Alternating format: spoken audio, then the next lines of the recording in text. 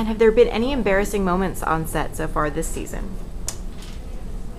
So far this season, no.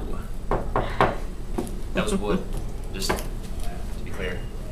And what's it been like working with Mia this year? Mia, oh my gosh, she's getting so big. That's what's scary now, is that she's becoming, like, we have conversations with her now, which is weird. Like, she speaks.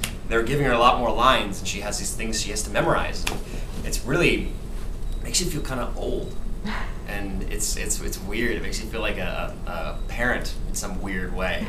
But watching her grow up has been really fascinating.